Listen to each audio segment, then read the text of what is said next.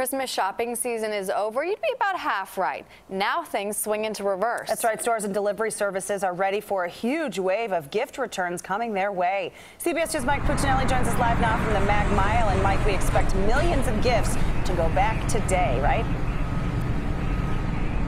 Yeah, we certainly do, and it's already kind of feeling a bit crowded out here right now as I step out of the way. There's been a lot of activity right now. We get a little bit of a lull as I step out, but certainly traffic has been picking up, and we expect the foot traffic to pick up in earnest momentarily. Now, UPS says 75% of American consumers will end up returning gifts this year. And whether you're doing that through the mail, a private shipper, or in person, one thing is clear: today will be a very, very busy day when it comes to all those returns. Millions of people will cram into shopping districts and department stores with their gift receipts in hand. According to the National Retail Federation, 17% of American consumers plan to hit the stores today to return or exchange unwanted gifts. Having a receipt, of course, makes returning a gift a pretty smooth process. When you don't have the receipt, you may have to settle on an exchange.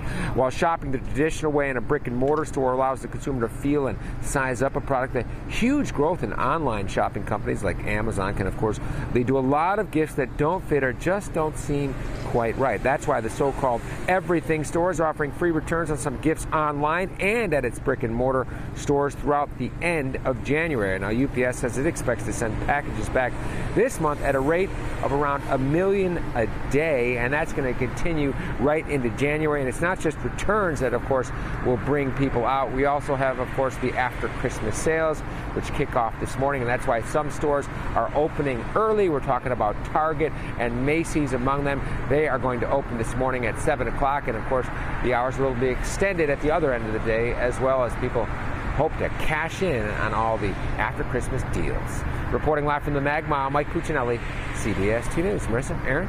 Mike, thank you.